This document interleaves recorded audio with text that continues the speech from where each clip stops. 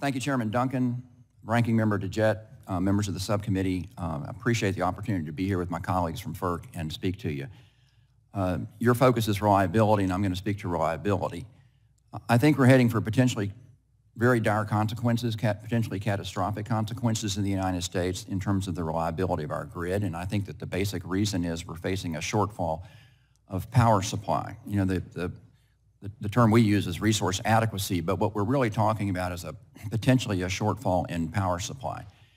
You have to remember about the grid. The grid has to have power being fed into it every second of every minute of every hour of every day to keep the lights on. You can't store it up and bring it out next day.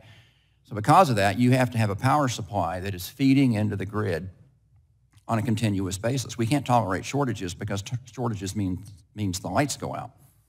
So what's going on now? And what is the threat to reliability? In summary, what the threat is this. We are facing cascading retirements of dispatchable resources, specifically coal and, to a lesser extent, gas.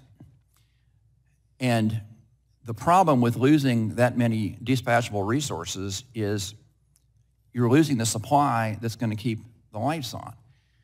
And the problem is not the addition of wind and solar.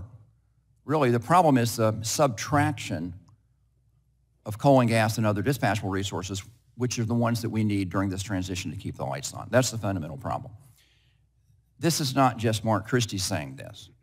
We have been warned repeatedly from NERC, the reliability experts for the country, that this is exactly what's going on. We're losing dispatchable resources at a pace that is unsustainable for keeping the lights on. NERC has been telling us this over and over and over.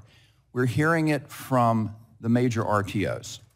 PJM, which is the largest RTO in terms of consumers served. MISO, which is the largest RTO in terms of geography. It covers the Midwest and parts of the Southeast. We just heard it last week from New York system operator, the New York ISO. All the same message. We are losing dispatchable resources at a pace that we can't keep the lights on if we continue to do this. And so that is the fundamental problem that we're facing that threatens reliability.